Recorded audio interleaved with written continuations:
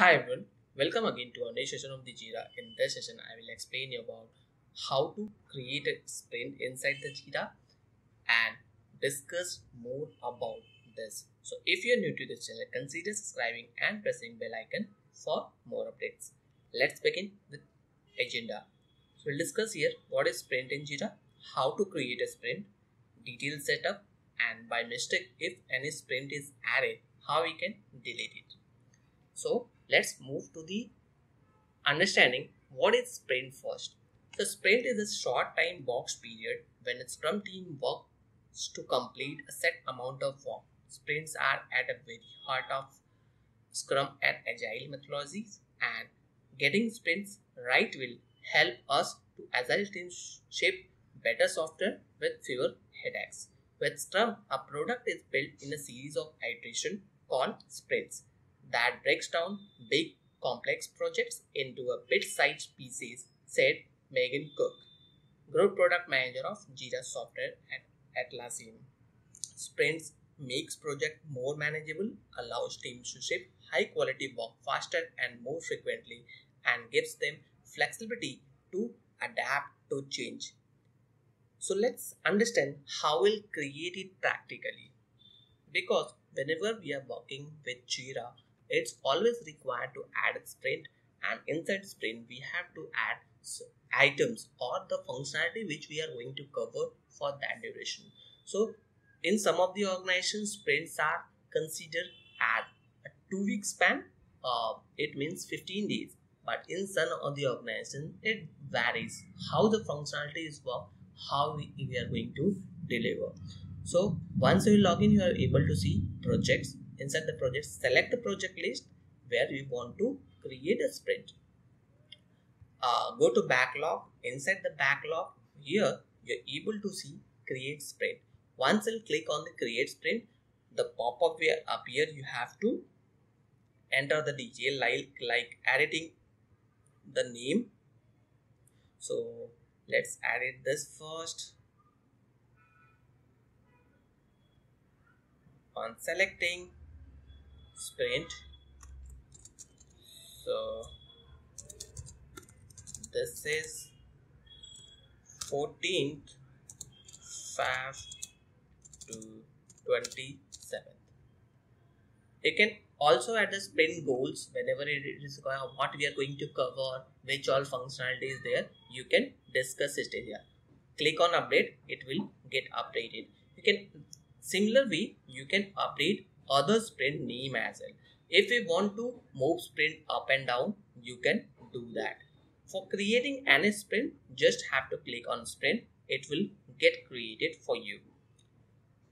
Next, whatever content is available inside the backlog, you can move it to the sprint. I have already created one of the session on backlog. If you don't know about the backlog, how to create it, please watch that first. I will also include the URL in my description tab. So whenever the backlog is available, you can move the content which you are looking to build in the particular sprint. You can also create some more items like adding the functionality which we are going to cover it. Add the detail and get saved, and particular detail and save it.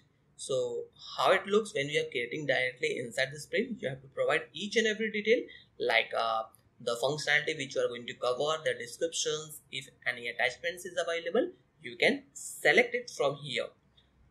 Post that, you can click on create, it will get created for you. But as of now, I don't want to create it. Because of that, I clicked on cancel. If you want to start your planning, then you can add the blank pages, meeting notes or product requirements whenever it is needed. But if you want to start your sprint, you can click on this and select the duration, start date and end date. It will get started. So for here I am selecting for 21 and 27. Now it's set up here 10 working days, so better we can select 21 and click on start. The sprint will get started and you will able to see the particular content in to-do list because it's set. Once it is done, you can move it to according to your preferences, like in progress or done. Done means it's completed in perspective of development, but it is needed to be tested, and once testing is done, you can move it to the acknowledgement status or completed status. Whenever we are working with the kanban chart, so I will definitely create one more session on the kanban, so you can refer it from the kanban. So whenever we will working with the kanban chart, it is always having to do in progress and done. If you want to declare the sprint is completed, click on complete sprint, and this particular sprint will be completed. You can also do some more uh, interactive way, like creating board, hide menus, and board settings, hide epic labels. So whatever you want to do, it's up to you. So by this way, we are going to create a sprint and a detailed setup how it will looks like this. You can also add these more functionality in this because we have started showing the affected by these actions. Okay, now if we want to move this backlog into sprint 3, we can do that. For this also, we need to start the sprint or move to this at the end. If any sprint is by mistake added which is not required inside your project, you can delete it on selecting three buttons here, three dots. So once you'll click on delete sprint, and that particular sprint will be deleted from your project. So this is how we are working on sprint. So we started with the detailed setup or the explanation about the sprint. We have discussed how to create it inside the Jira and how to do the detailed setup at the end. If it is not needed, we can delete it. So that's all about the sprint in Jira.